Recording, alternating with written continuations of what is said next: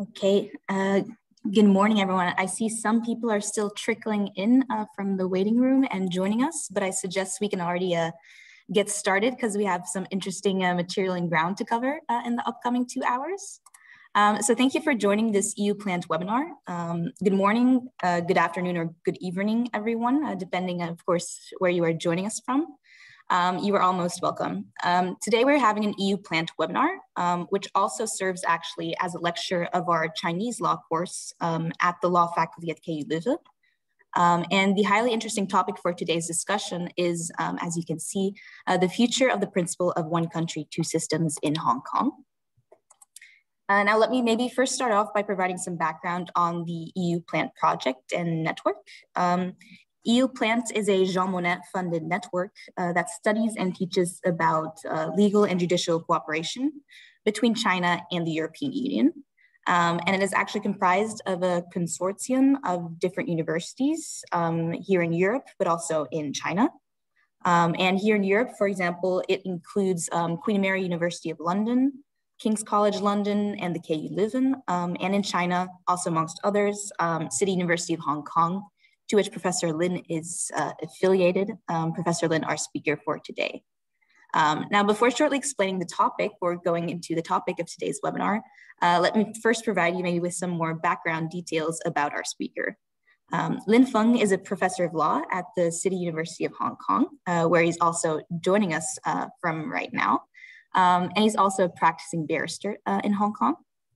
Now, he's originally from mainland China, and holds numerous degrees. Now, specifically, he holds degrees from Fudan University in China, and also from the Victoria University of Wellington in New Zealand. And he obtained his PhD from Peking University in China. Now, his specialization lies in, or he specializes in Hong Kong basic law, Chinese and comparative constitutional law, and also Chinese administrative law. And this actually brings me easily to our topic for today's webinar, which you may have read already in the abstract of the invitation that was sent around. So you maybe already have an idea of what to expect. But it is with the specialization of Professor Lin in mind that he agreed and is very well positioned to discuss today's topic relating to the one country, two systems principle. Now, the principle of one country, two systems is a principle in Chinese constitutional law that has actually gained a lot of attention in recent years, especially since 2019 and also last year, 2020, in respect of its implementation and operation in Hong Kong. Now, as you all likely remember, it wasn't so long ago, in 2019, there were massive protests in Hong Kong following the proposal of an extradition bill by the Hong Kong government. That would actually allow the extradition from Hong Kong to countries that had no formal extradition bill or agreement yet with Hong Kong. And this would lead to actually including mainland China, thus allowing extradition in certain circumstances from Hong Kong to the mainland. Now, while these protests eventually led to the withdrawal of this bill, another piece of legislation entered into force shortly afterwards in 2020, despite its frosty reception. China's top legislator actually passed the national security law for Hong Kong in June of 2020, bypassing Hong Kong's local legislator. And many have now asked the question whether there is still such a thing as one country, two systems. And this brings us to today's webinar, where Professor Lin will provide us with more information on the origin of the principle under Chinese constitutional law. And he will also make reference to the basic law, I think I've understood, as that's what his specialization lies in. He will discuss the principle's implementation up until June 2020, and also look at the implications for this principle due to the entry into force of the national security law.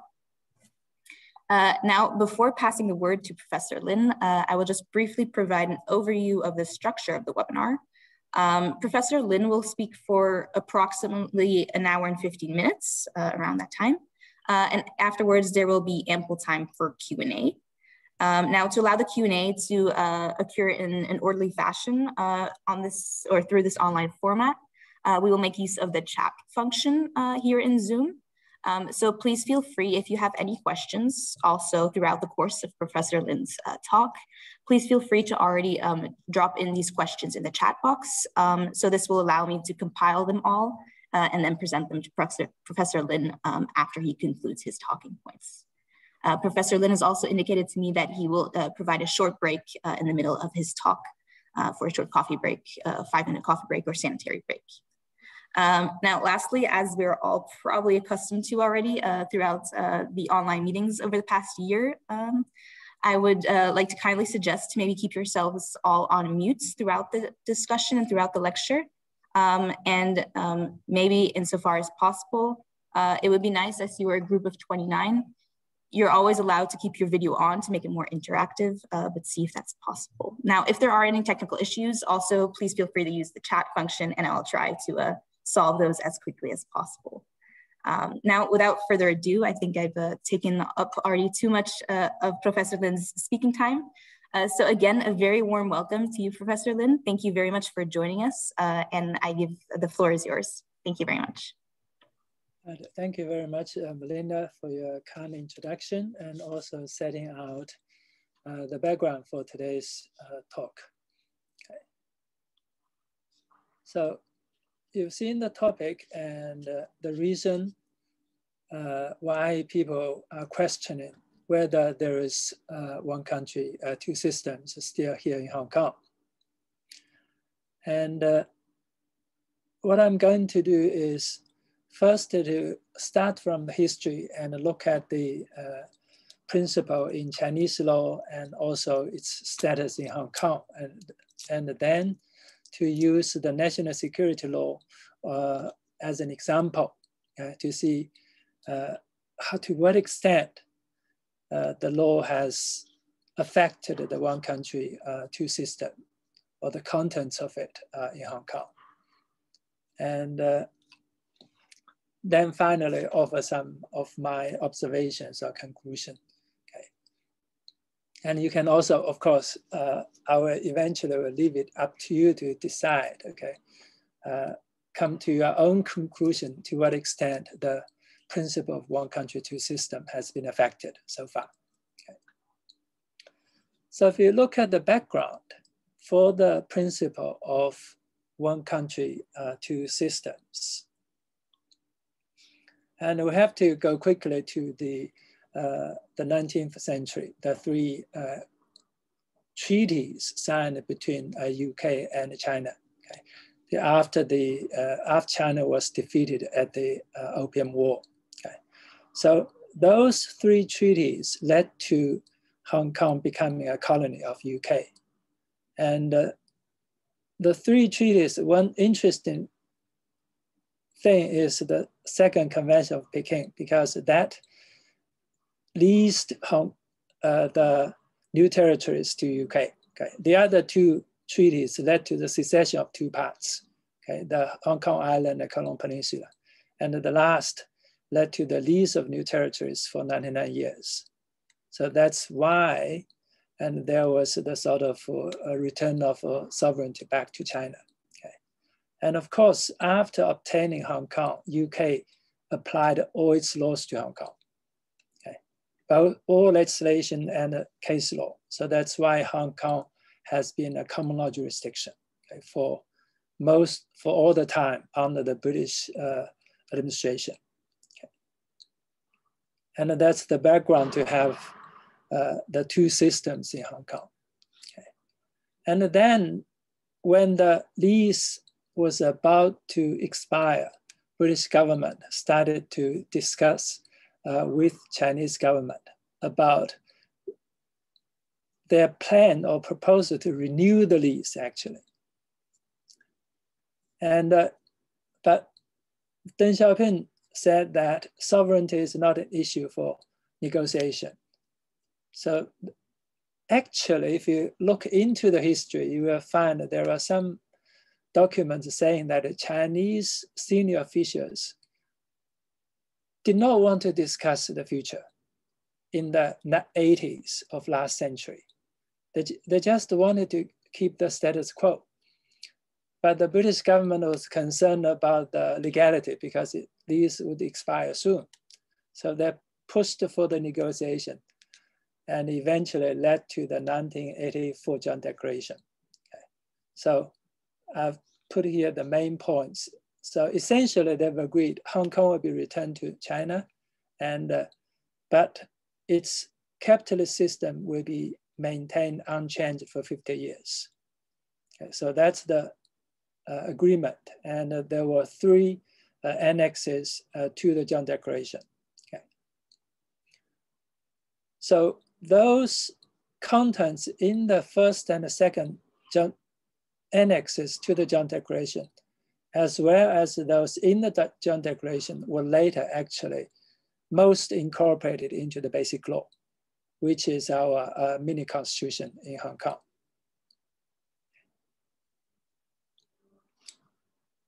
So after the Joint Declaration, then China, because they've agreed to maintain the capitalist system in Hong Kong for 50 years, at least 50 years unchanged.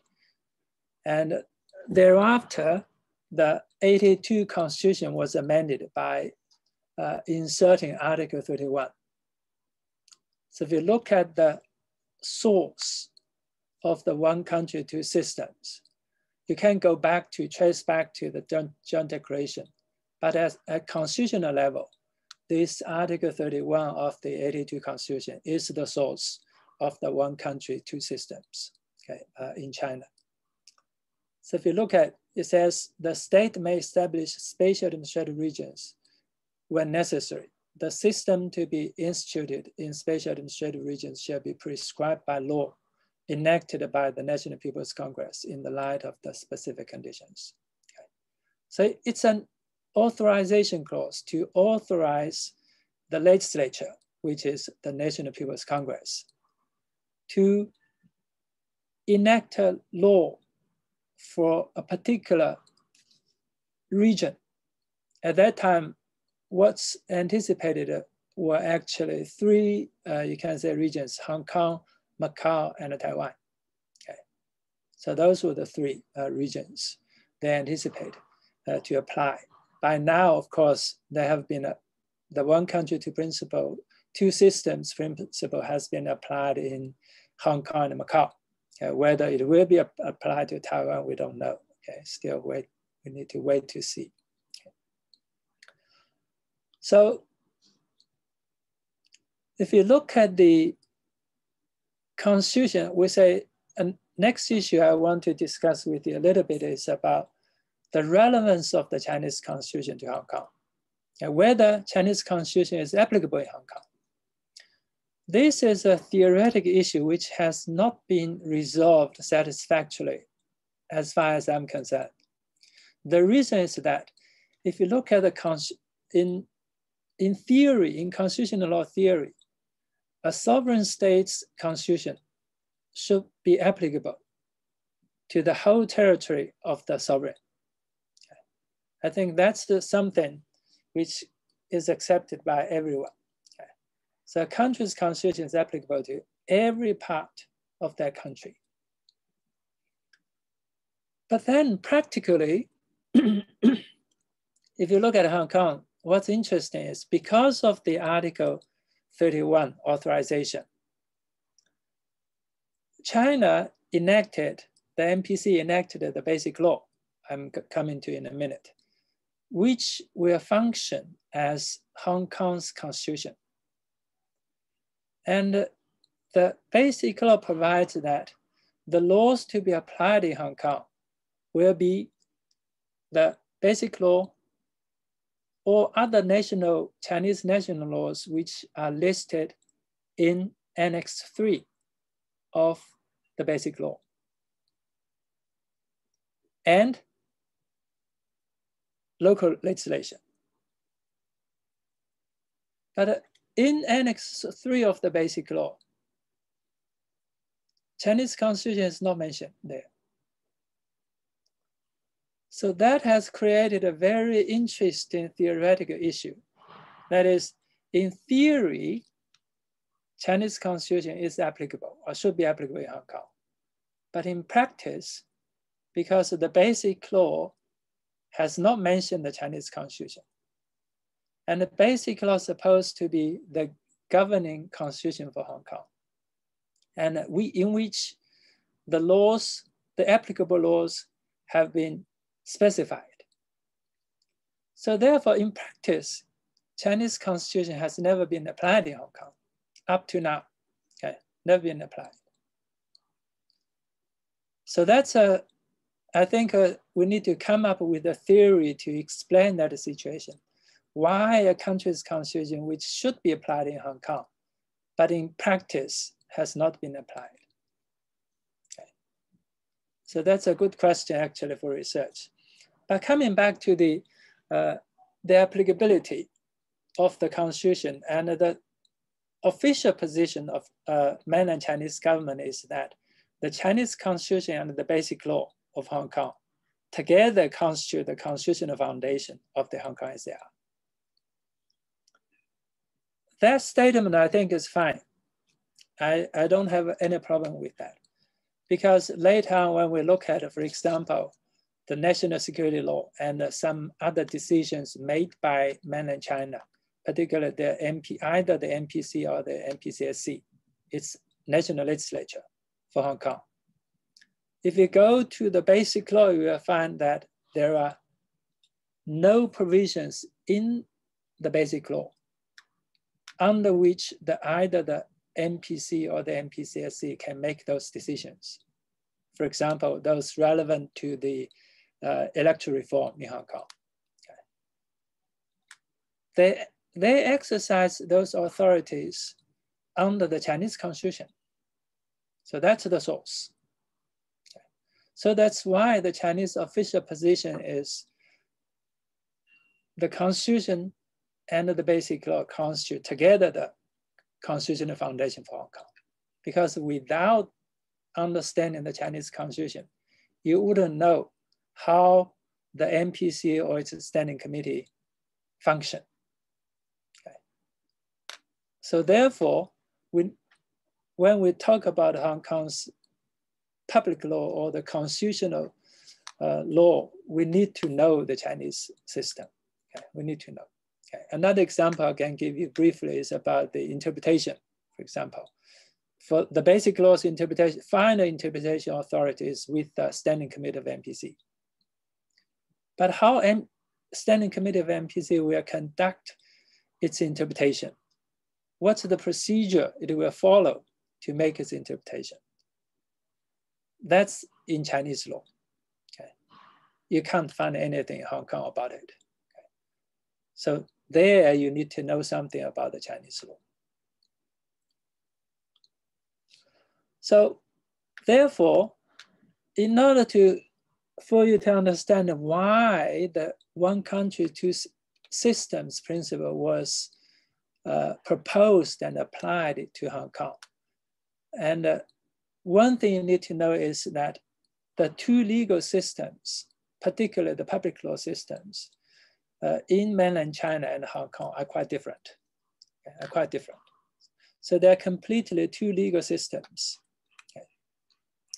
So here I've given you a bit of basic characteristics of the Chinese constitution or constitutional system. Some are similar, some are quite different. For example, let's go through it very quickly. China is defined as a republic, okay, which is in constitution. It's a unitary state and it's a socialist state, made very clearly. Though what's the exact meaning and whether you can tell any difference from the Chinese socialist state from a capitalist state in many other countries. Hard to say. From the economic perspective, I can't see any difference, to be honest. And the leadership of the Communist Party, that's the fundamental difference, you can say, because Chinese constitution has stated very clearly China is under the leadership of the Communist Party. Okay. So that's, in most countries' constitution, you can't find that. Okay. So in the sense that if you challenge the leadership of the Communist Party, that will be unconstitutional in mainland China. And democratic centralism, which is about the organization of institutions, government institutions in China, the ideology, guidance of Marxism, Leninism, etc. Okay, and the people's dictator, democratic dictatorship. Okay. So that's something different. The following three are similar to most countries: sovereignty of people, rule of law, protection of basic rights, all emphasized on the Chinese constitution there. And but the next is different. China does not recognize separation of powers doctrine. Okay. What it recognizes is the sort of division of power among different constitutional organs, okay, but not separation of powers. And whereas the National People's Congress and its standing committee is at the top, as you can say, at the top of the pyramid. Okay. All other constitutional organs are subordinate to the NPC and its standing committee. Okay. So it's more similar to a parliamentary system, okay, with the exception of the judicial independence. Okay. Because that system was based on Marx's understanding and suggestions to modify or change the British parliamentary system. Okay. So therefore, in the Chinese constitutional structure, you can see the sort of a shadow of parliamentary system there. Okay. Because in essence, it's a parliamentary system, but under the leadership of one country, and by also abolishing the independence of the judiciary. Okay. To subordinate the judiciary to the leadership of the National People's Congress. Okay. So that's the difference. And another one is quite unique in China is there's no judicial enforcement of constitutional rights. Okay. So though the fundamental rights are stated in the Constitution, which are similar, I wouldn't say exactly the same, similar to those rights protected under the ICCPR. But the difference is you can't go to Chinese courts to enforce those fundamental rights. Okay. So that's the difference. Okay. So that will give you some rough idea about the main characteristics of the Chinese constitutional law or system. So now let's come to the meaning. What does the principle of one country, two system actually mean? And if you go back to the person who is known for creating this principle is Deng Xiaoping. And what he said in the 1980s to a group of Hong Kong people is that, here I've given you the quote from what he said. He said, our policy is to implement one country, two systems. In short, it means in China, the 1 billion Chinese are ruled under the socialist system, whereas Hong Kong, Taiwan will be ruled under the capitalist system. So he's looking at the difference between the socialist system and the capitalist system. Okay. But it's not just the economic, it's everything, okay, basically everything. So the intention at that time is, for him is Hong Kong would maintain its status quo. All systems will be kept. The only change, you will say, subject to a few changes. One is sovereignty, okay, that will be changed. Okay. And the second is the army, okay. So British Army will return back to UK, whereas Chinese army will be stationed in Hong Kong. And the other major change, of course, is the final, you will say the judicial power, the power of final adjudication, okay, will be with Hong Kong. Okay. So originally we appealed to the Privy Council, okay. The highest court for Hong Kong was Privy Council before 1997. Okay. So basically everything would be maintained. Okay. That was why there was a concept called through train. I don't know whether you've heard of that, the through train. because there's a train between Hong Kong and Guangdong, okay, our province next to us. So the train, you get on train in Guangzhou, and then you would not stop at the border. You'll come directly to the heart of Hong Kong, to Kowloon, and then you depart there and end Hong Kong. Okay, that's why it's called a through train. You don't stop at the border. Okay, so that was used as a metaphor to say the system, the change of sovereignty in 1997 will be like a through train. Okay, all system, everything which was there before July the 1st, 1997, will all transfer smoothly after July the 1st, 1997. Of course, another change is the senior government officials, okay? The governor will be replaced by the chief executive, and all those ministers will be changed. Okay? So those, but others would not change at all. And Hong Kong would have a different system. And that system, the details of the system will be set out in a national law, which is the basic law. So that's the idea of the one country, two system. So Hong Kong system will maintain. Mainland Chinese system would not interfere with the Hong Kong system. Okay. So you can see actually the intention was to, you can say, separate the two systems or maintain the separation of the two systems, which was understandable because Hong Kong people at that time was very concerned or worried about the sort of interference from mainland China. Okay. They were worried. Okay. So the Chinese central government wanted to give Hong Kong people the assurance, don't worry, you will maintain your own system. You will not be asked to apply the mainland Chinese system in Hong Kong. Okay.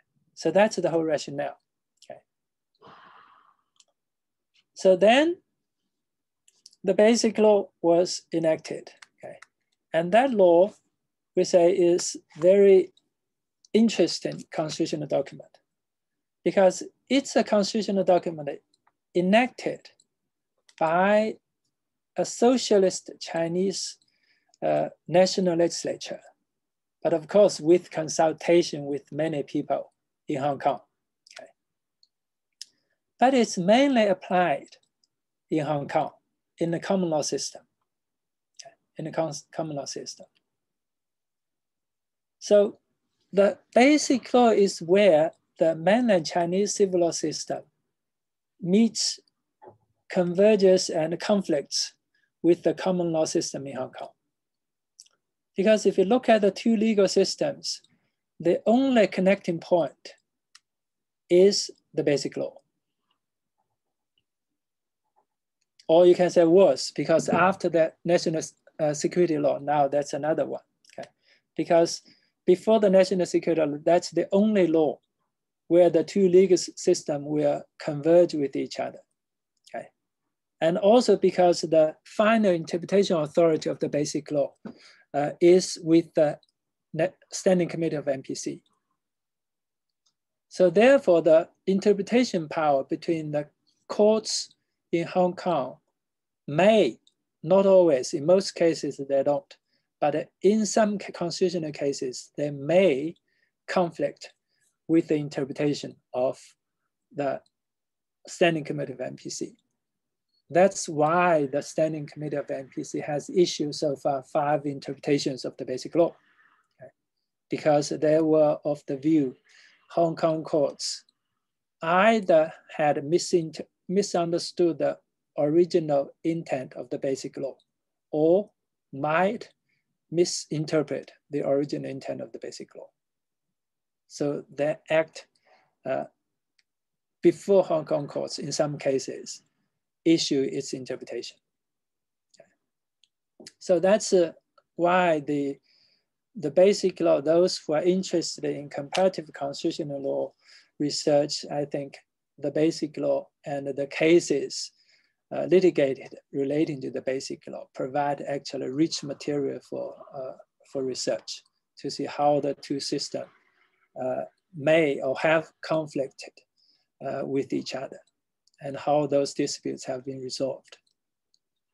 So if you look at the status of the Basic Law, we say in mainland China, it's the law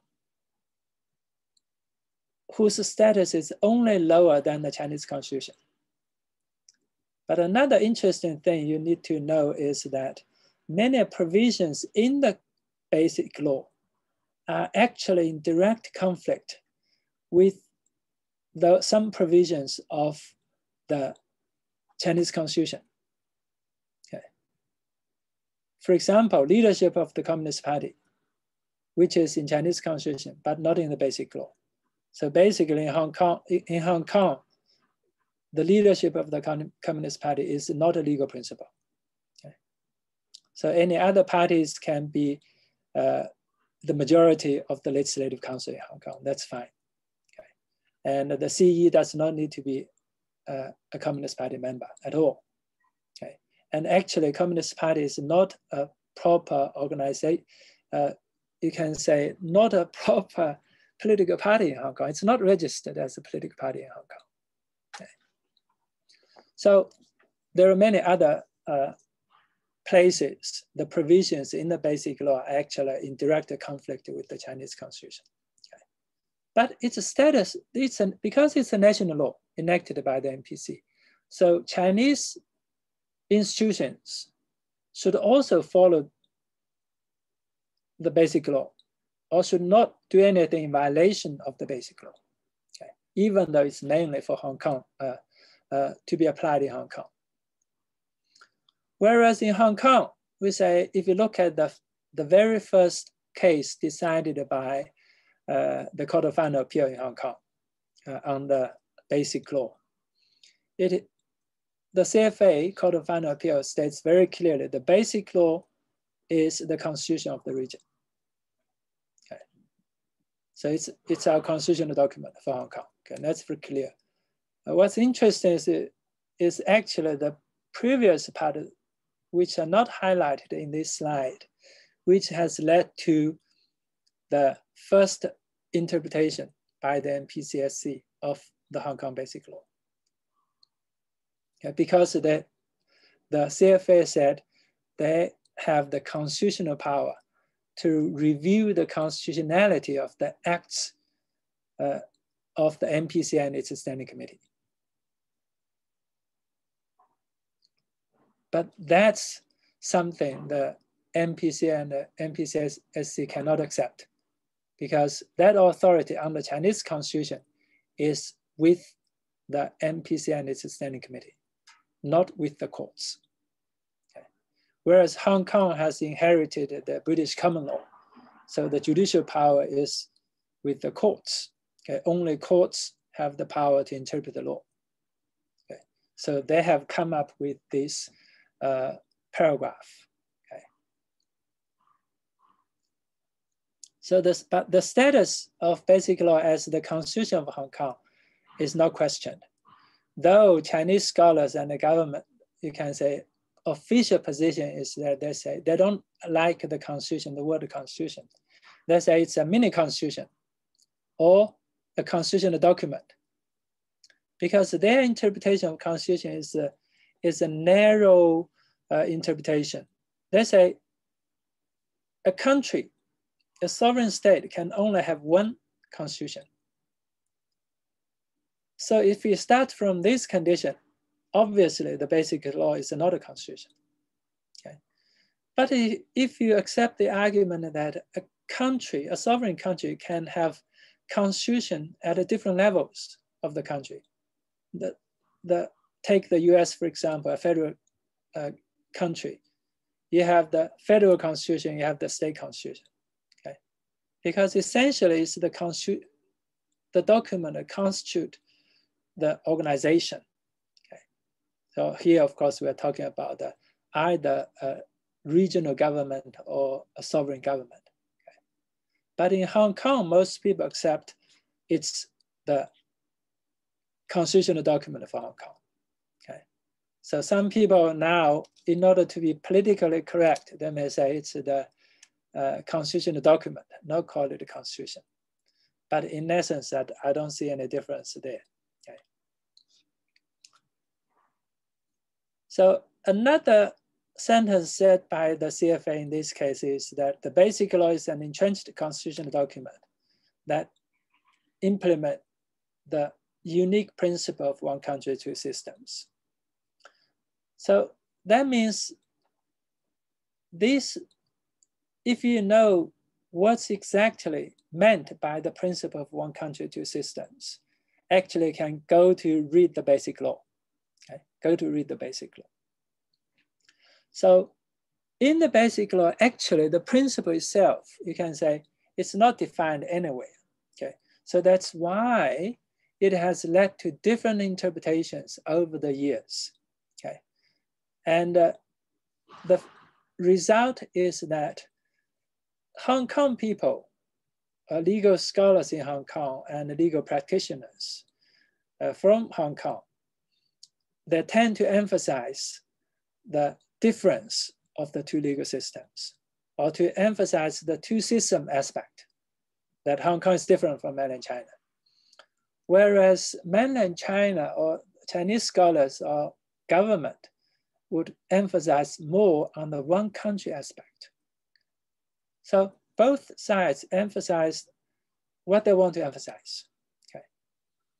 So there's no guiding principle on how to achieve a sort of balance between the two.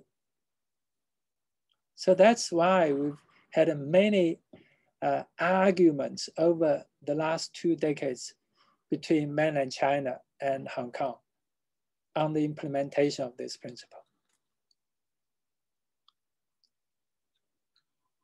So if you look at one country, we say that those essential emphasis on one country from the or in the basic law is, here I've given you a few of them. One is the principle itself, okay?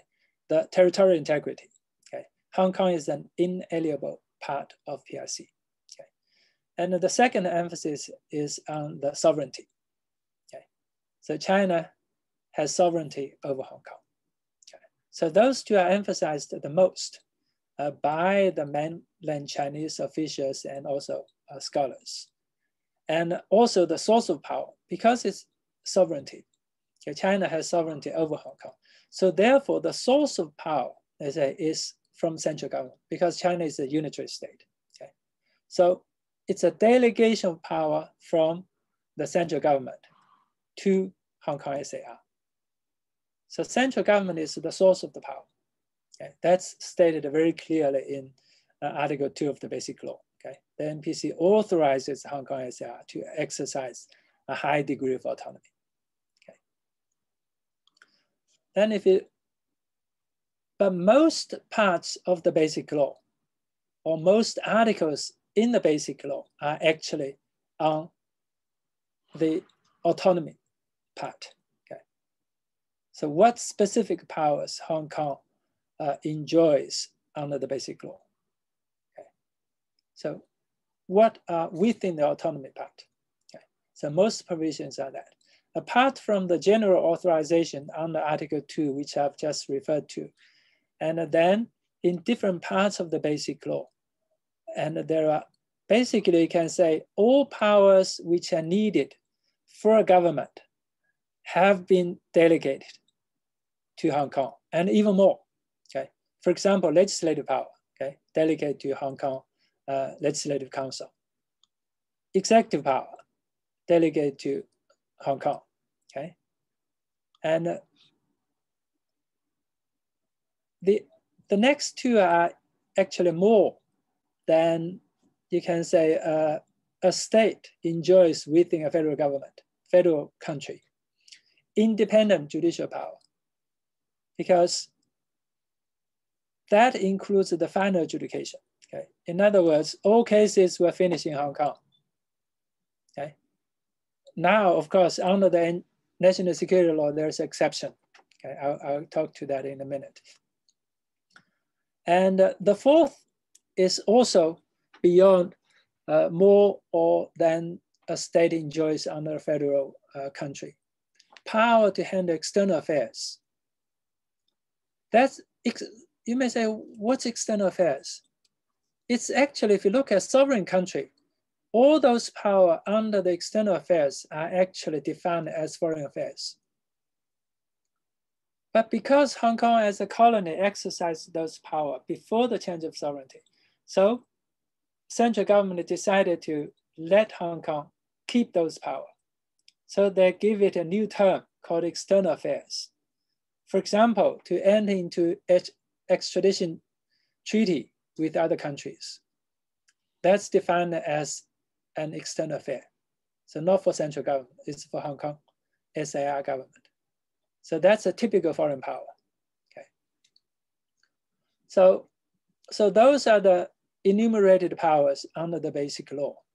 And if those are not enough, and if necessary, under Article 20 of the basic law, central government can actually grant more authority to Hong Kong, if necessary. Okay. So that the implication of that is the residual power is with the central government, not with Hong Kong. But if you want, they can further delegate those powers to Hong Kong. Okay. So that's the rationale.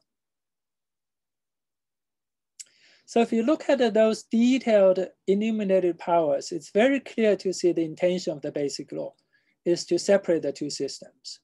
Okay. Separate the Hong Kong system from mainland Chinese system. So that's the intention. Very clear. So now let's come to the Article 23 legislation. Okay. The same, Article 23 legislation, you can say, essentially it's about the national security issues. But the problem is the national security issues, if you look at the constitutional principle, in most countries, that's the authority of the central government. Okay. But then the penalty for infringement of national security is actually criminal penalty. Okay? In most cases, criminal penalty. Whereas Hong Kong's criminal law is completely different from mainland Chinese criminal law. So then, through the negotiation, and it is in the sort of drafting of the basic law, eventually they came up with this Article 23. That is to authorize the central government through Article 23 to authorize Hong Kong SAR legislature to enact its own national security law. That's the essence of Article 23 legislation. Okay? Because on the one hand, this article shows, look, the authority is with me. The source of power is with the central government. But because we are concerned, we delegate that power to you to enact the law. Okay. So that's the rationale behind, okay, and why we have this Article 23 authorization. Okay. But then what happened was over the years, we had a lot of disputes. And the first attempt in Hong Kong to enact the Article 23 legislation was in 2003. Okay. So at that time, government actually came up with a bill. It's called the National Security Legislative Provisions Bill.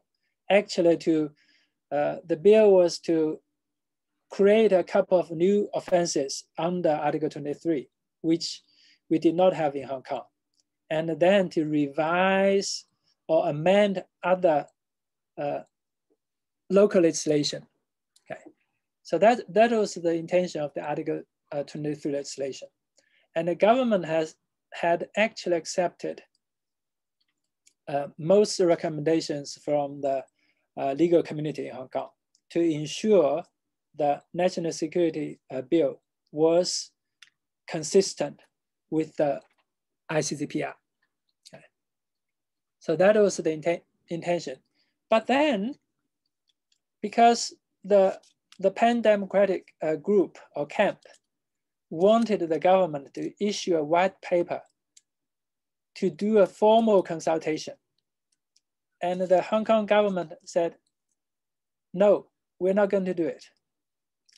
Because we've more or less agreed on the substance of the bill. why do we still need to go through the formality of consultation? So because of that, and then also because at that time, Hong Kong's economy was not good. So therefore, 500,000 people went on street. And of course, if you ask those people, I'm pretty sure that maybe at most 20 or 30% of people went on street because of the bill. Others are for various other reasons. Okay, they're unhappy with the performance of the government. So that led to the government's decision to withdraw the bill from the legislature. Okay. So that the first attempt failed. So ever since then, neither the government, particularly the chief executive, okay, nobody thereafter wanted to propose the Article 23 legislation anymore. And also the Pen Democrats oppose it. Nobody wants to introduce it, even though the central government asked, you can say repeatedly, that it's your constitutional duty to enact the Article 23 legislation, but it has not been done in Hong Kong. So then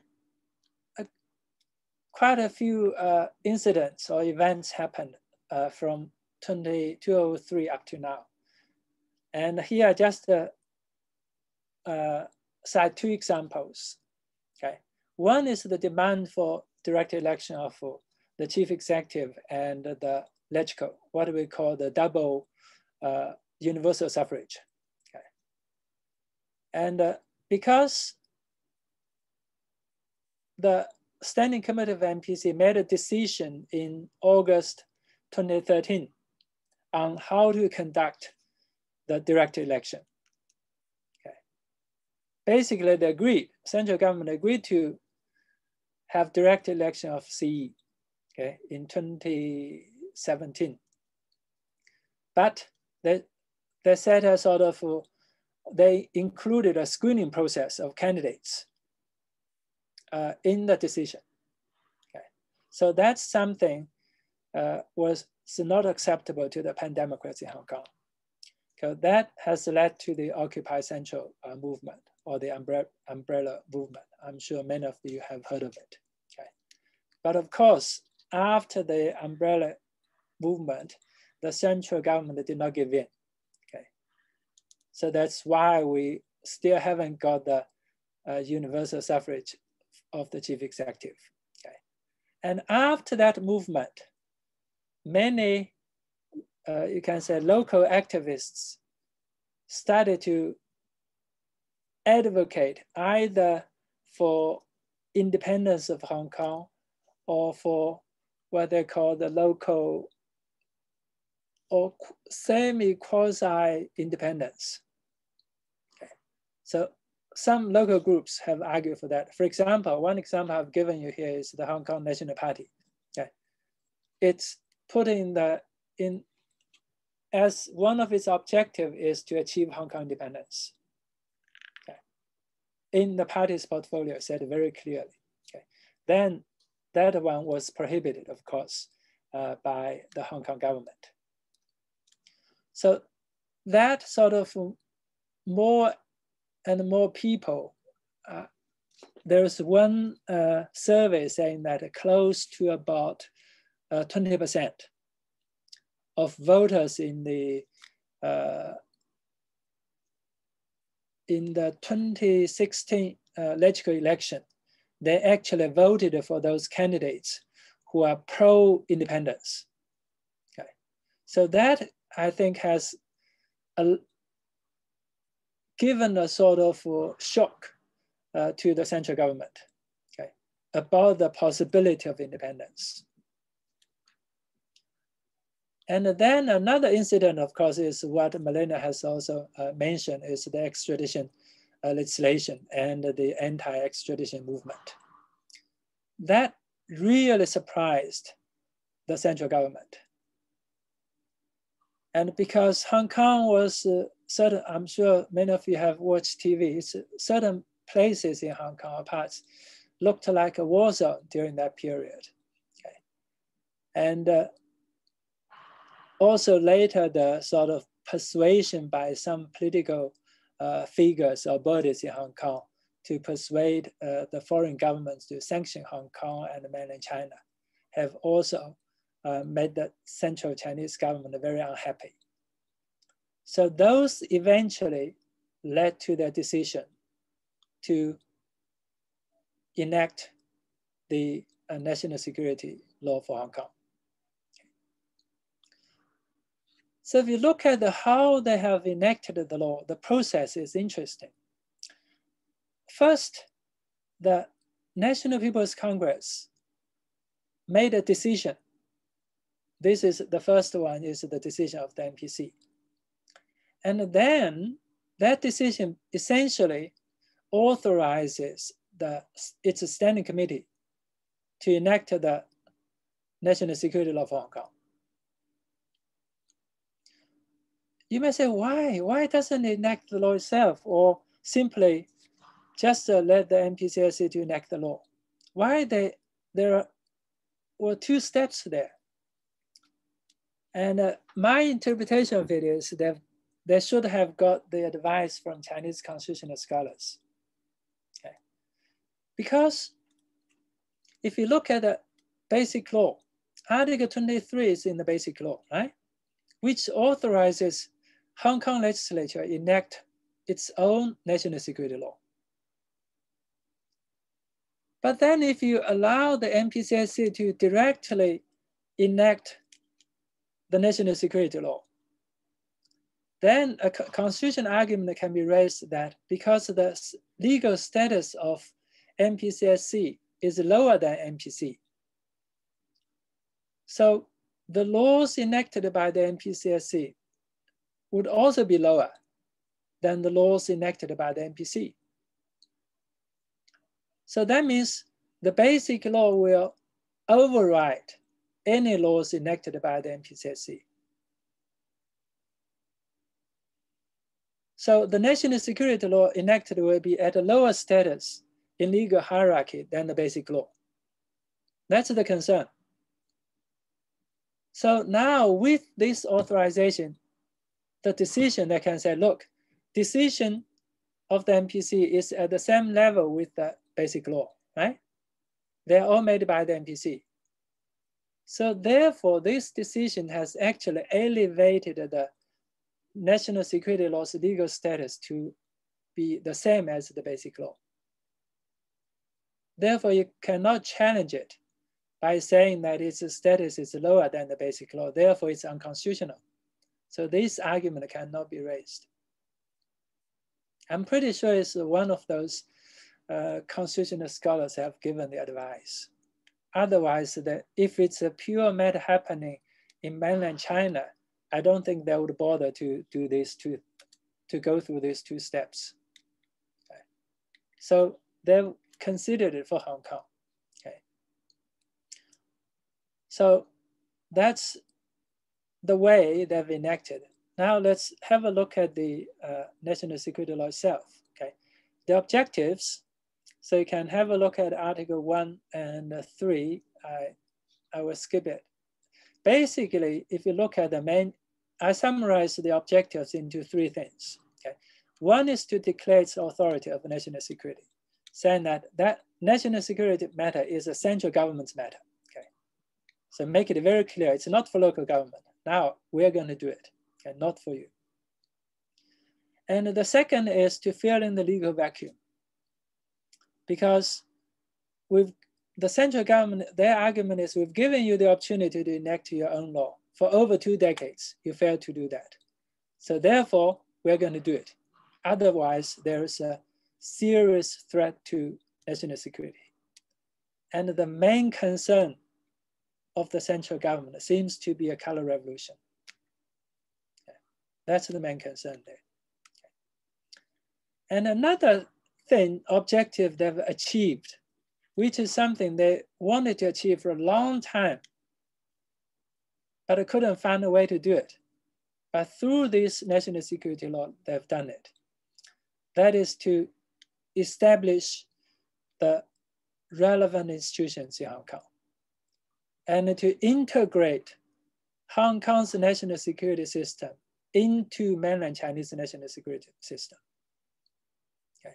The integration, because we've talked about the purpose under Article 23 is to have two separate systems. But through the national security law, the two actually integrated. So how that's achieved? That's through the institutions. So let's have a look at the institutions. Okay. So before, in the colonial times, before the change of sovereignty, there was a unit within the colonial government, within the police, which is in charge of the national security. And it's called the political departments or political unit within the police, which is in charge of all security, national security matters, okay, for the British government. Okay. But then that unit was abolished before the change of sovereignty. So therefore, from 1997 up to June last year, there was no unit within the Hong Kong government which is actually in charge of national security. And also, even though the central government was very concerned about the national security issue in Hong Kong, they could not interfere at all, okay? Because there is no institution which can function in Hong Kong for the national security concerns of the mainland Chinese government. No way they could interfere. So they always want to reestablish the sort of political unit within the police to be in charge of national security. But because the Hong Kong government did not do anything, so therefore they could not do it. Okay. And the anti-extradition movement provides the perfect justification for the enactment of the national security law. Okay. For them to extend the Chinese national security institutions to Hong Kong and also integrate the Hong Kong system into China. So if you look at the four institutions under the national security law, you will see. So the first institution they set up in Hong Kong is the Office for Safeguarding National Security for the Central People's Government in Hong Kong itself. So that's an extension of the Chinese National Security Office, okay, to Hong Kong. So this office consists of all people coming directly from mainland China, okay, from different ministries which are related or which are relevant to national security. Could be from the Ministry of National Security, could be from the Ministry of Defense, could be from the Ministry of Public Security. Okay. So all those which are related, they can send their people to this office, okay, to deal with the national security issue in Hong Kong. So that's a central government's office established in Hong Kong under the new national security law. And the second is a Committee for Safeguarding National Security. That's a local Hong Kong committee, okay? So Hong Kong government is required to set up a Committee for Safeguarding National Security. That committee consists of the chief executive, all main secretaries in Hong Kong, those ministers, and with a national security advisor from the central government, designated by the central government.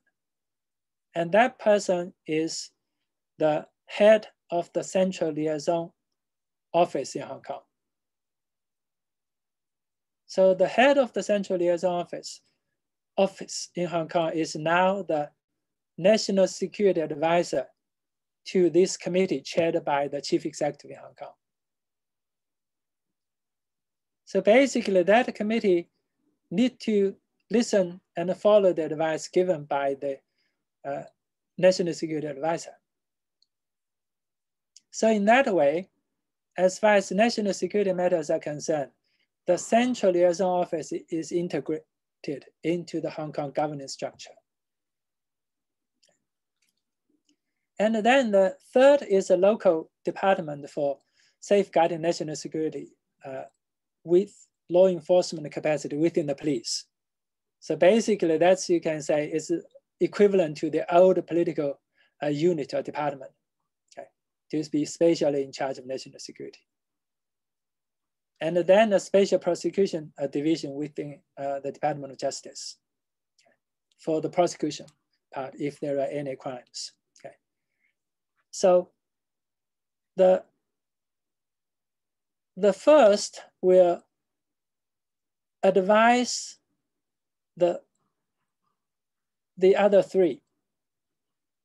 Okay. So in that way, you can see now the two national separate, originally intended two separate national security systems are integrated.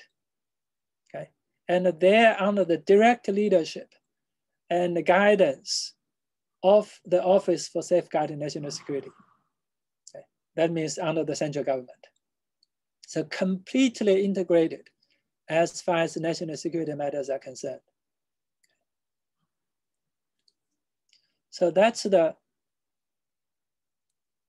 you can say, so I've given you more details about the sort of institutions, and because of the time, I think I'm not going to go into the details of those. Okay. Yeah, now I see it's about 4. Shall we have a break, short break for 5 minutes? And then we'll continue thereafter. Okay. Good.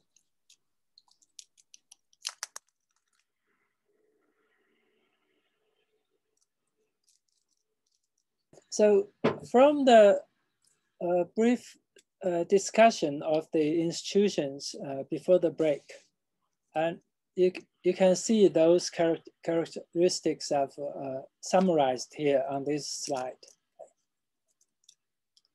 So I'm not going to go repeat those, okay? So now, if you look at the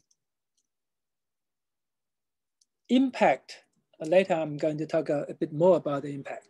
If you look at the result of the national security law, and one thing it has achieved is through the national security, the integration of the two national security systems.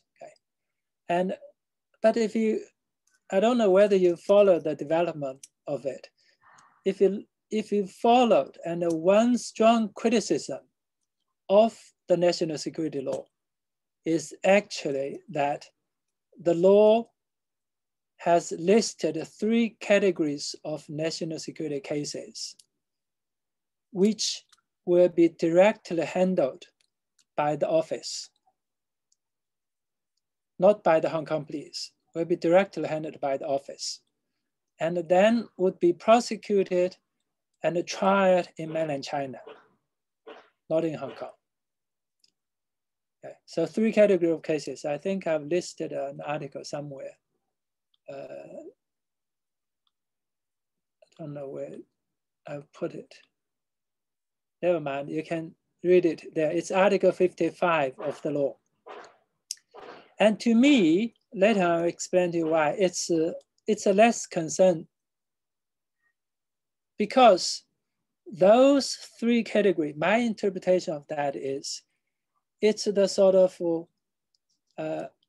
it will only happen, put it this way, that if the situation in Hong Kong with regard to national security could not be handled, or could no longer be handled by the Hong Kong SAR government, then the office will intervene directly. In most cases, the office would simply supervise the work of the committee and give instructions to the special department within the police. They would not handle the cases themselves. Okay. So if they handle it, that means it's out of control in Hong Kong, either factually or in the opinion of the central government, it's out of control of the Hong Kong. Hong Kong government could not handle it properly. Then they would take it over and send to mainland China for trial, for prosecution and trial. Okay. So I'm not that concerned with the actual application of that article, because some scholars in Hong Kong have argued that, like the recent trial of the pan-democrats, said like the owner of the One Media should be handed over to China, his case should be handled by the office and sent back to mainland China for trial.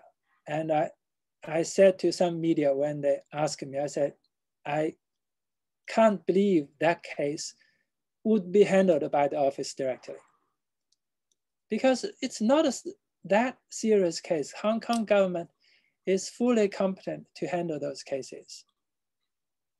And it turned out it's tried in Hong Kong. Okay, whether that he should be tried or not, that's another issue.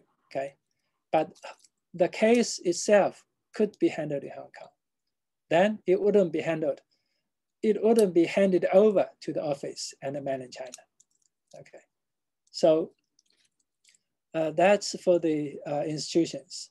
And now if you look at the two SARs in Hong Kong, that is to compare Hong Kong with Macau, what's interesting is that China has more control over the national security matters in Hong Kong than in Macau.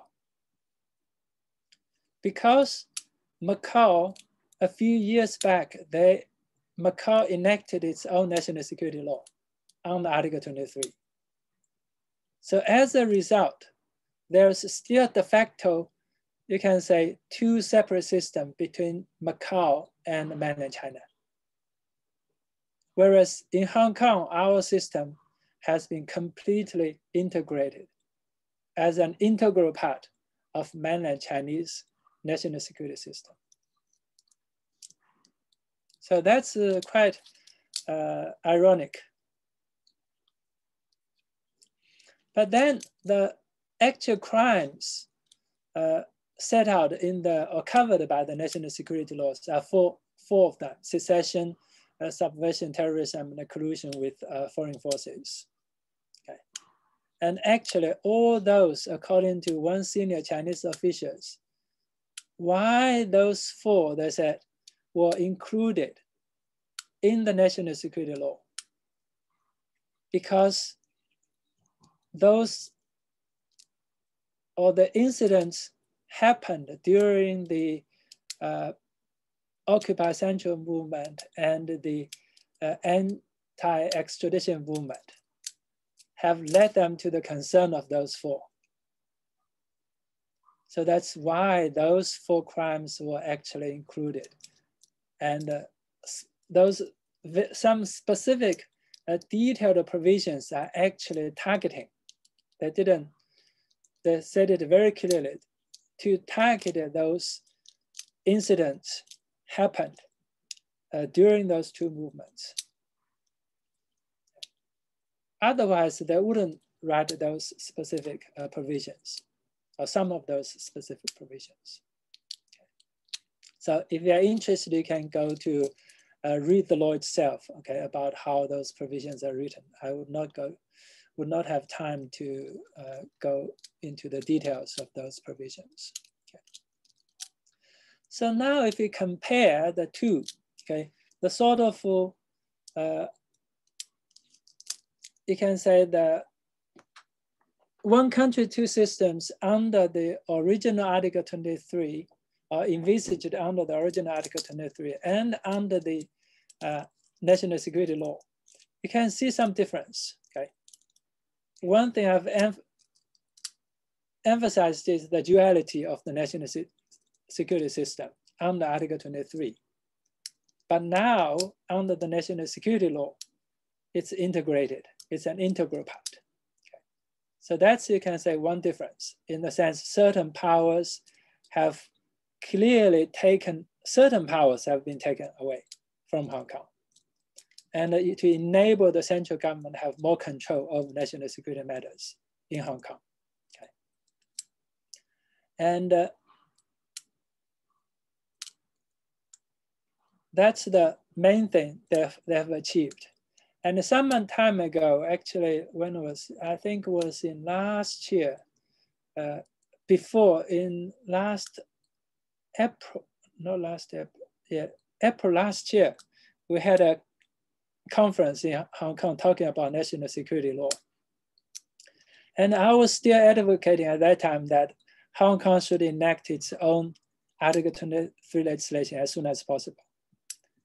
Because if, or had we enacted the national security law on Article 23 as required, and there wouldn't be an excuse for the central government to say, suddenly I want to enact a law for Hong Kong. And then I want to establish an office in Hong Kong. Okay. Like in Macau, they've never made that proposal or made the decision to do that. Okay. So had we done the legislation with hindsight a bit earlier, we wouldn't end up as what we are today. Okay. So that eventually, that it's something regretful to a certain extent. And even at that time when we had a conference, I didn't expect that the national security law would be enacted so quickly. Okay, so quickly, very swiftly, you can say.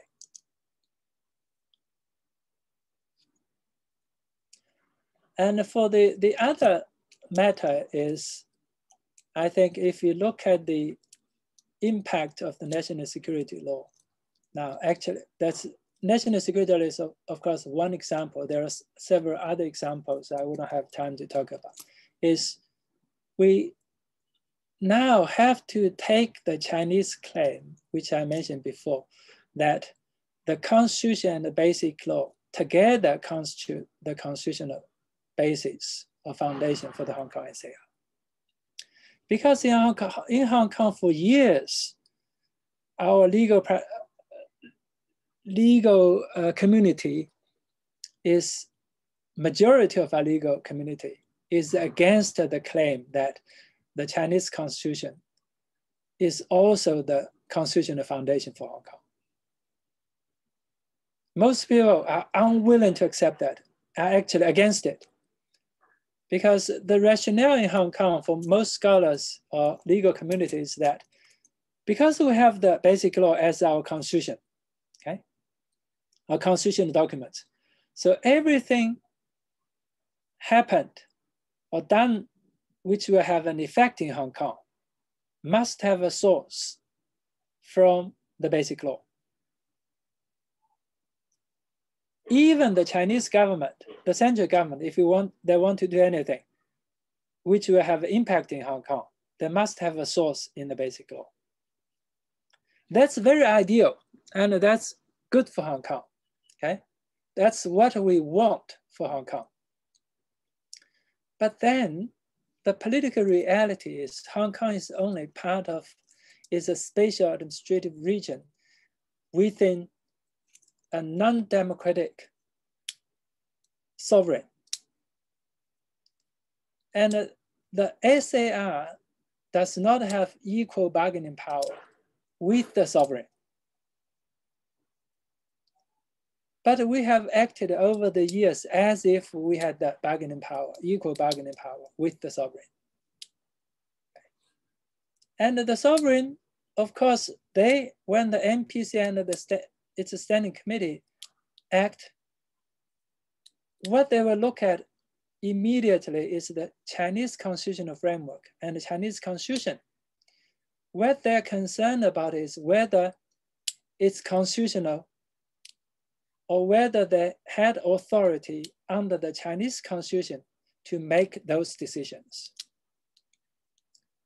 So at the best, I think what we can do, of course, we can persuade them.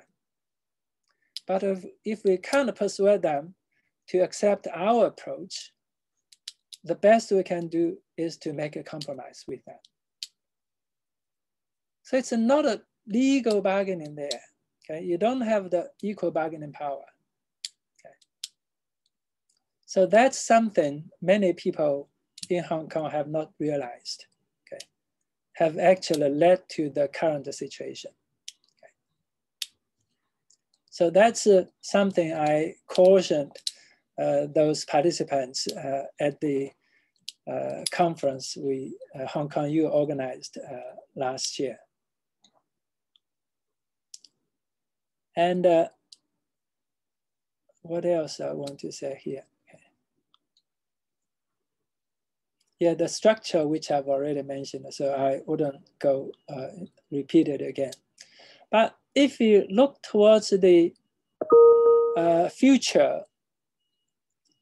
I'm not as pessimistic as some other scholars who are researching, doing research about the Hong Kong's constitutional system.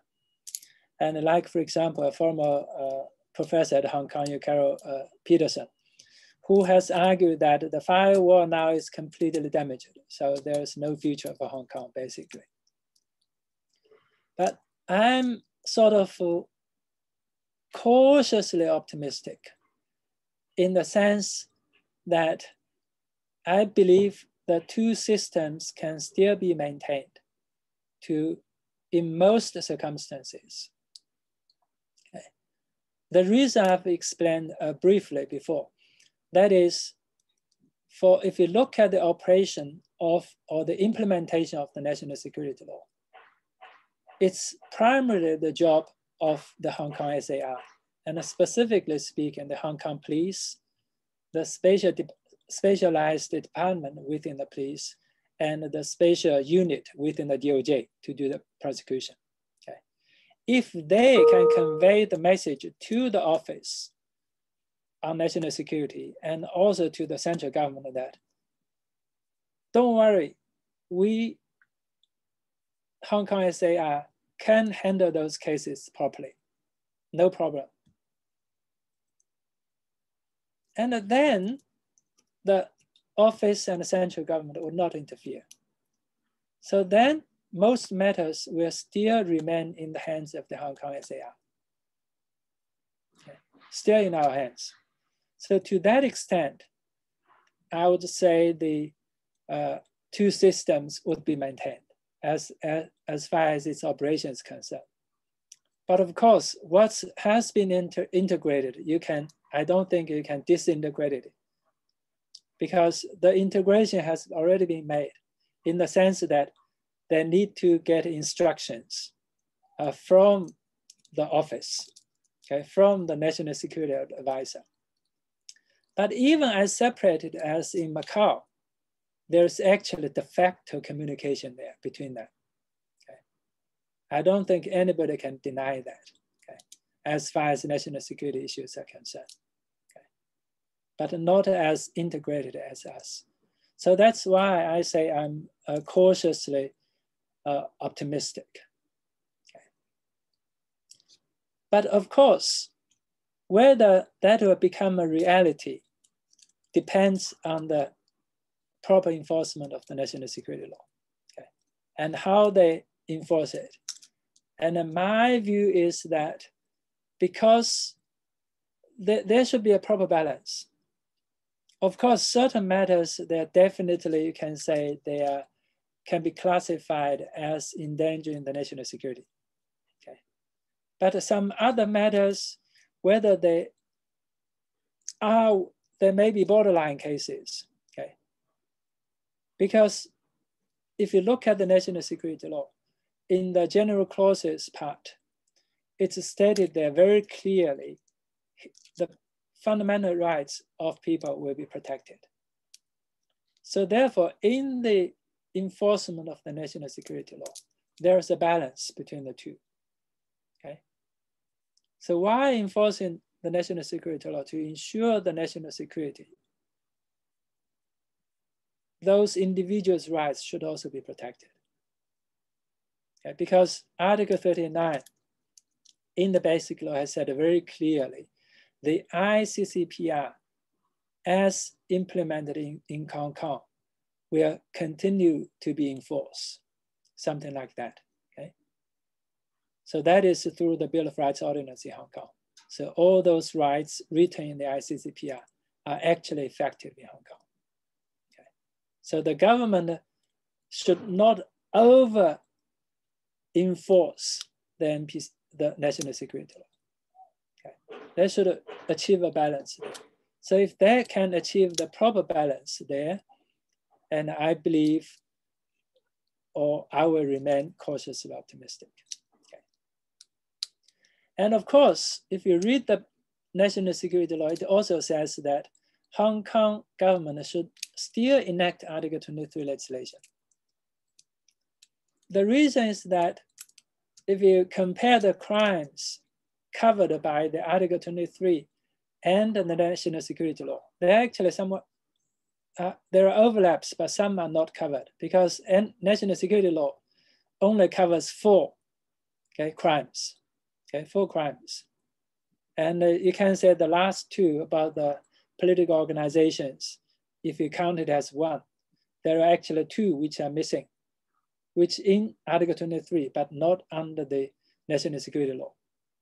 So for those, Hong Kong government still has the constitutional obligation to improve its local legislation. Okay, so that's the meaning for the Article 23 legislation. But I don't think it's necessary for Hong Kong to enact laws on those 4 crimes which are already covered by the national security law, because it serves no purpose. The national security law has already been elevated to the status of basic law. Whatever you enact, you can only supplement those 4 crimes already covered by national security. You cannot override them. So I wouldn't bother with those 4 which are already covered. Okay. And also, though the firewall has been what I call semi-removed, but there is a still possibility for us in Hong Kong to maintain a sort of high degree of autonomy. Okay. So still possible. Okay.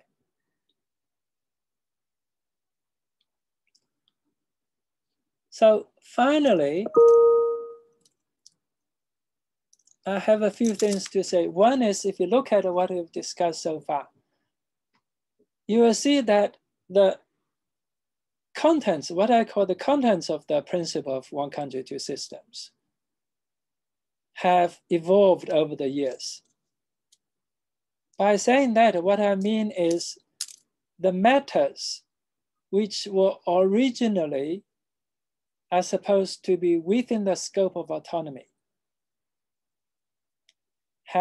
some of them have moved to the scope of 1 country, means to the central government. So that has shifted the balance. What should be within the scope of the 1 country, meaning for the central government, and what should be for the autonomy of SAR. That has actually shifted over the years. And also, the central government, if you look at the original intention of complete separation of 2 systems, the rationale is also evolving over the years. Because now, if you look at what happened over the 20 years, it's very interesting. At the very beginning, the first 10 years, Guangdong province, including Shenzhen, and many provinces in China, actually wanted to cooperate with Hong Kong. And Hong Kong is saying, no, no, we don't want to. We want to maintain separate system. But in the last decade, because of the economic development in mainland China, and Hong Kong actually wants to integrate with certain parts of China, particularly the southern part and eastern part of China. That's why the central government has come up with the Greater Bay Area strategy. Okay. But now it's come up to them. They are saying that, no, wait a minute, why should we cooperate with you? What can you bring to us? But anyhow, the intention now from the central government is to have more integration between Hong Kong and at least the Guangdong province. Okay. That's the whole purpose for the Greater Bay Area strategy. But the problem is the Basic Law has set out a very rigid separation of two systems.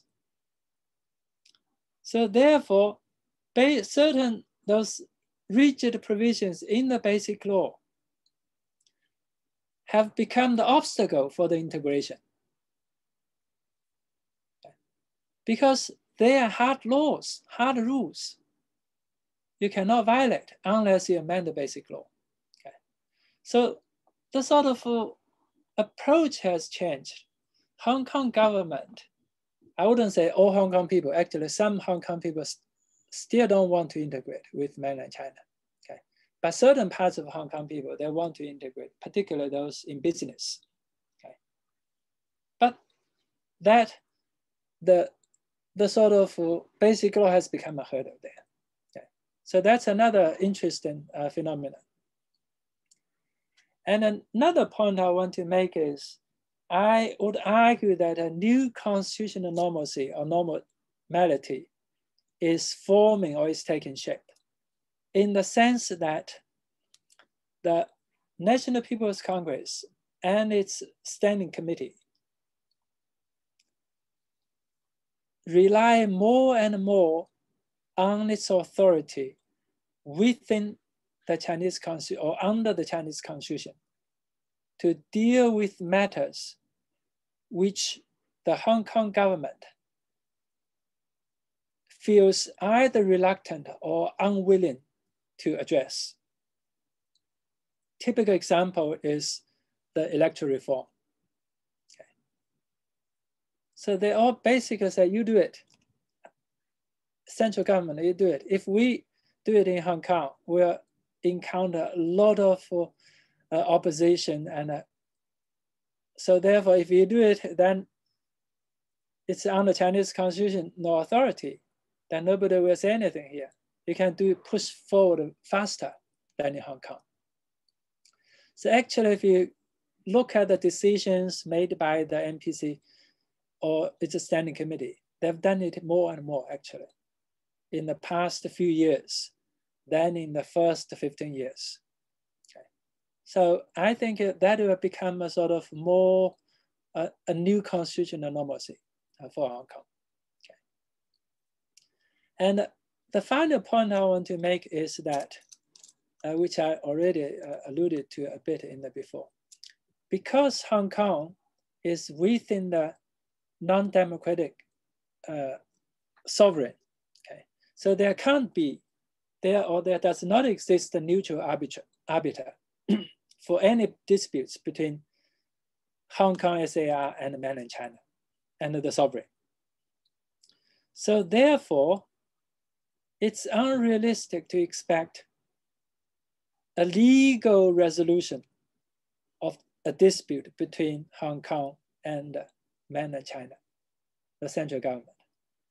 So the solution lies in politics, or the solution can only be a political solution.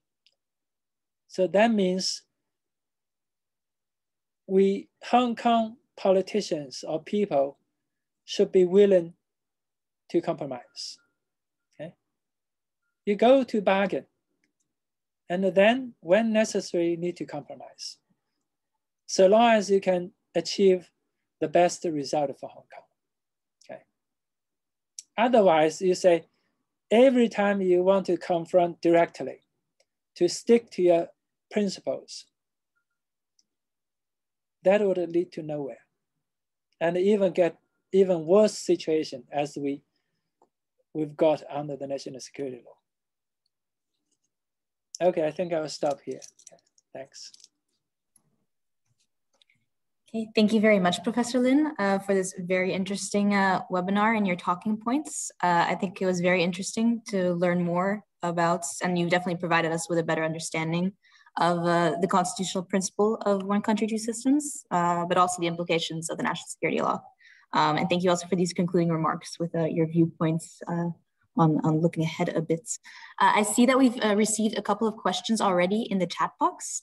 I will present these maybe one by one to you, and then we can go over them. But of course, to the audience, if there are any more additional questions, feel free to still add to the chat box while we discuss the questions that are already there. I see that there is a question by Jean-Raphael. I think there are several questions, but I think I can combine them a bit as they have something to do with each other. Jean-Raphael refers to the joint declaration whereby China agreed to keep the status quo for the next 50 years, whereby China would not interfere as much in internal affairs or would provide more autonomy to Hong Kong for the next 50 years. However, he states then here, or he observes or asks the question, does the national security law then violate the joint declaration, which is considered an international treaty now that its legal instruments have been submitted to the UN by both parties?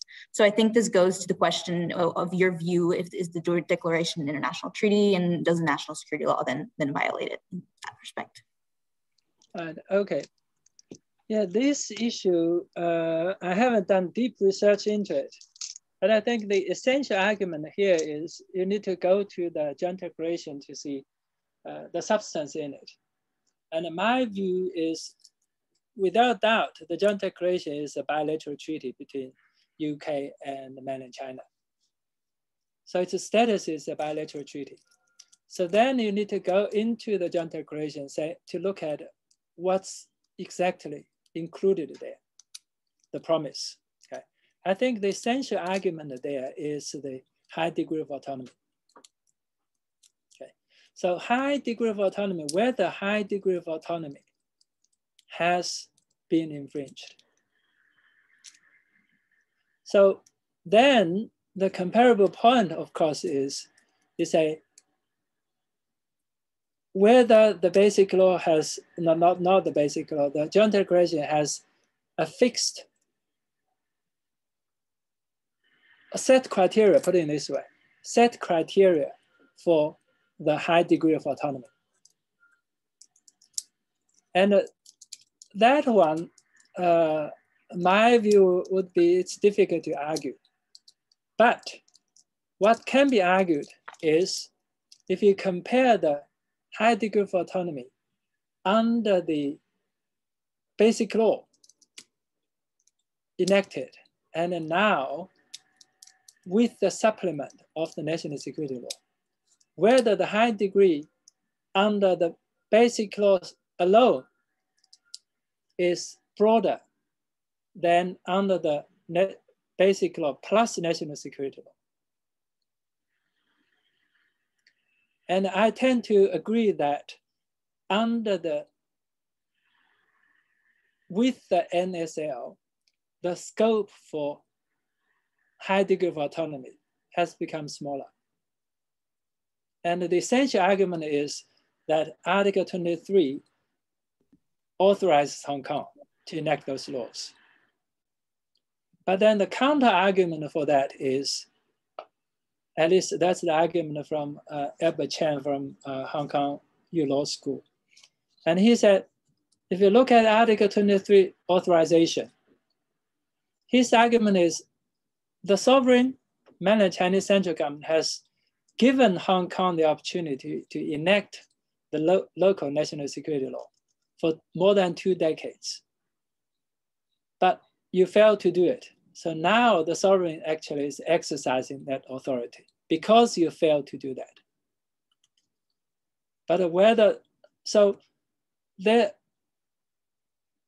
are more views into it.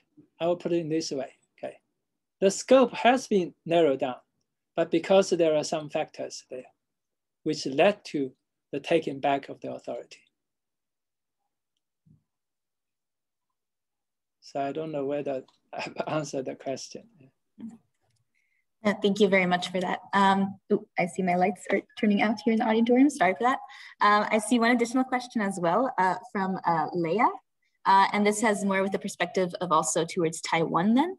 And she observes that the one country policy is one of the main parts of Xi's China dream. And she notes down that China will not have recovered from the century of humiliation until Taiwan is part of China again. And she notes as well that there have been several studies about the contacts between pro-independence and autonomy movements in Taiwan and Hong Kong.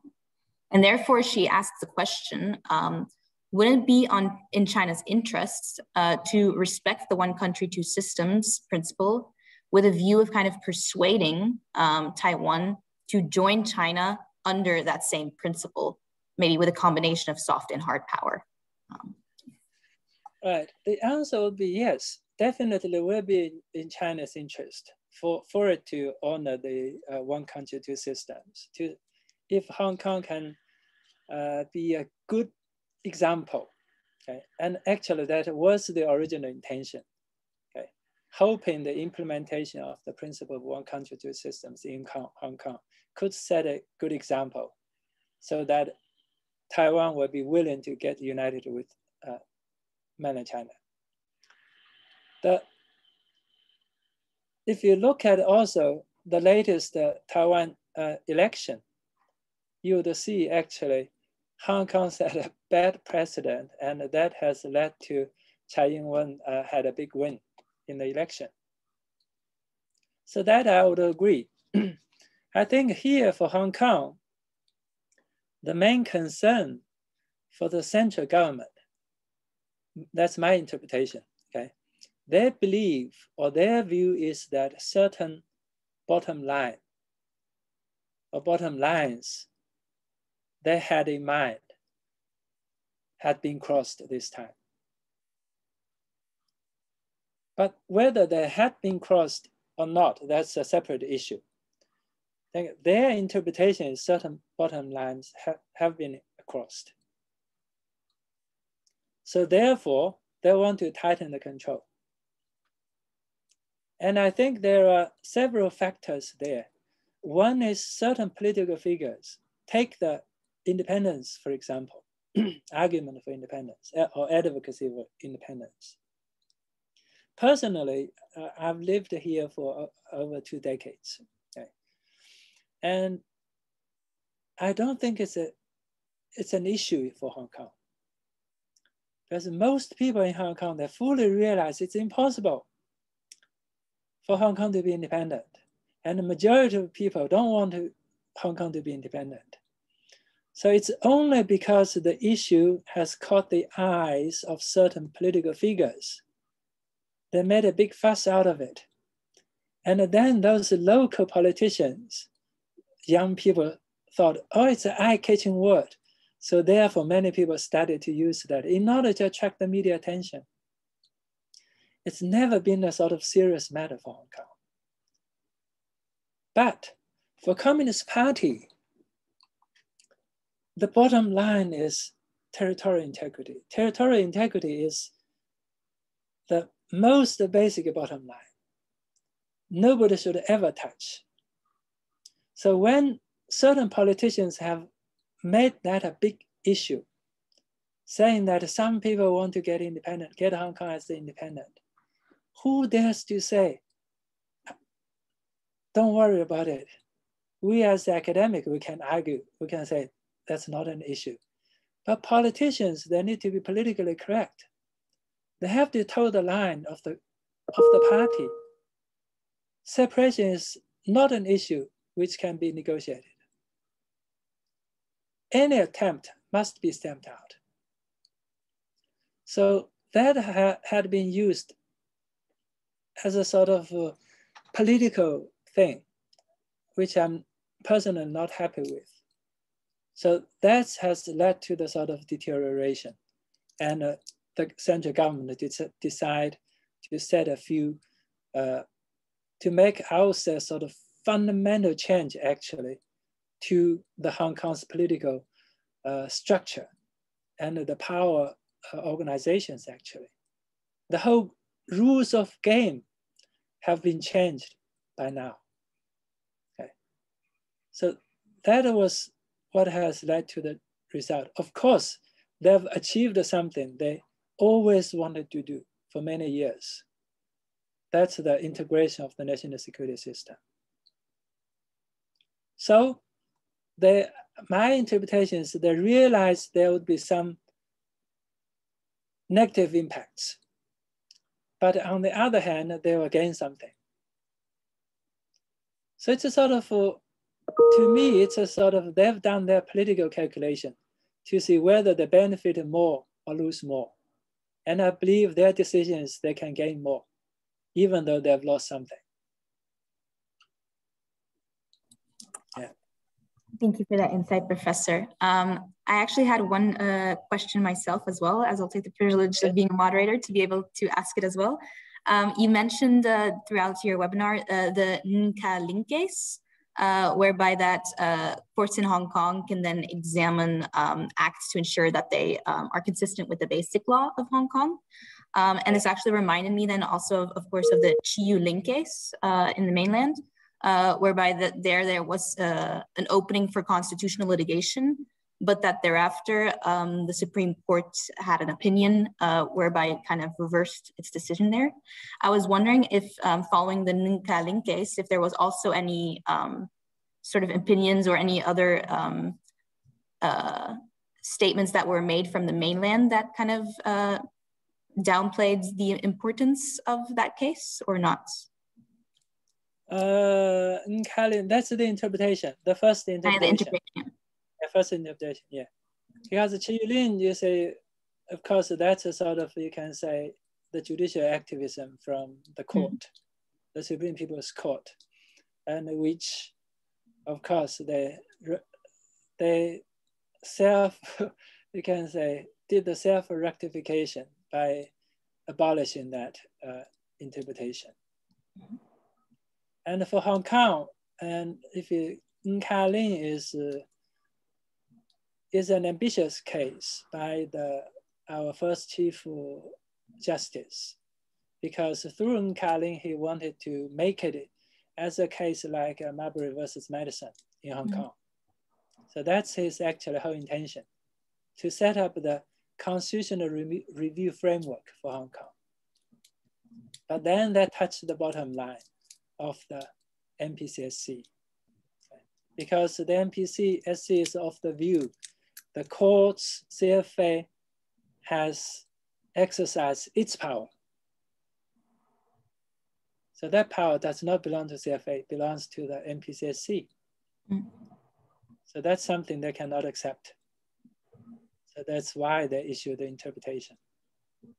And so therefore, Hong Kong, of course, they didn't do anything explicitly to repeal it, but basically to say that the decision interpretation was incorrect. But Hong Kong later on, our CFA itself has said in later judgments that the MPCSC, any decisions made by the MPCSC will be binding on our courts. We have to follow unconditionally. So there was a sort of swing in Hong Kong. That swing, originally they want to set a big scope, and then they completely said, we'll follow everything you say. And that has opened a problem, another problem for Hong Kong, because now I believe that MPCSC has acted upon it. You said you're going to follow everything we say. So, because for some matters, you can say under the basic law, the MPCSC is not supposed to do. And there are certain conditions in order for them to make a decision or issue an interpretation. But then our courts have said it by itself, whatever decisions you made, whatever interpretation you make, we'll follow. So unless they go back, but now I don't think it's extremely difficult for them to go back. Thank you for clarifying that point. I would suggest having one more question because I see we're running out of time, if that is all right. Yeah. I see that Jean-Raphael has asked another question, and I think maybe you have partially also given your view on that during your concluding remarks in respect of the new constitutional normalcy that we are moving towards. He is asking, what is the role of LegCo today, since the PRC is taking decisions in its place, or taking more, or that the principle has evolved, that they see that more decisions can be made from the mainland that are imposed on Hong Kong. He refers here to the example like the choice of candidates, and as you've mentioned already, the electoral system and law. So he's wondering kind of towards the future what this means for LegCo and its role. LegCo's role, if you look at the, I think now the fundamental change to the rules of game is the electoral rules. Okay, that means the result the central government wants to achieve is that no, how should we say, no strong opponents who are against every decision made by the central government would have an opportunity to be elected as a member of the LegCo or become a member of a governmental official. You oppose the central government or the local government's decision within the institutions. That's the result that they want to achieve. You can oppose my policy, that's fine. But you don't get into my institutions, become a member of my institution, to use my money to oppose me. So that's the sort of result that the sort of electoral reform wants to achieve this time. But then they may have a negative consequence, that is even genuine or minor opponents who are not really against every decision of the government, but they do have genuine objection to those certain policies. Those are valid ones, may be excluded from the system or become members of the system. But having said that, if you look at the decisions this time, that though they have changed the sort of electoral rules, but they have not changed the functions of the LegCo itself. In other words, the main provisions of the basic law have not been changed at all. Okay? Only the two appendix 1, appendix 2, with regard to the election of the LegCo and the chief executive. So therefore, my simple answer there will be all those functions of the LegCo as stated in the basic law remain. Okay? Those roles are still there. Okay? They still need to approve the budget and to conduct the sort of supervision of the government and all those. Okay? The only issue is whether they will live up to the expectation to execute or perform those functions properly. Okay, thank you very much, Professor Lin. I see that our time has approximately run out, so I would like to thank our audience very much for attending, the participants for the very interesting questions, but most of all, of course, Professor Lin, thank you very much for this very interesting webinar and touching upon all the questions during Q&A. It was very insightful and really very appreciated for you taking the time out of your schedule to meet with us today. So thank you very much. I wish everyone a very happy rest of the afternoon as well. So thank you. Right, bye. Thank you, Professor Lin.